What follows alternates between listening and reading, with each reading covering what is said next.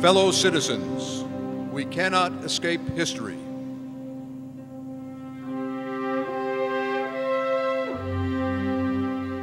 That is what he said. That is what Abraham Lincoln said.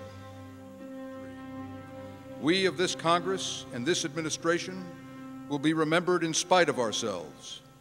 No personal significance or insignificance can spare one or another of us. Lincoln was a quiet man. Abe Lincoln was a quiet and a melancholy man. But when he spoke of democracy, this is what he said. He said, "As I would not be a slave, so I would not be a master." This expresses my idea of democracy. Whatever differs from this, to the extent of the difference, is no democracy.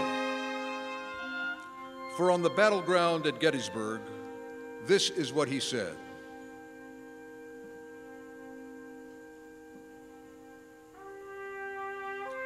He said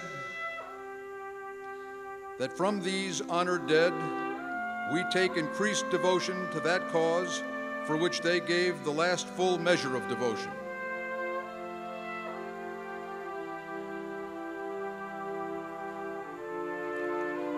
That we here highly resolve that these dead shall not have died in vain,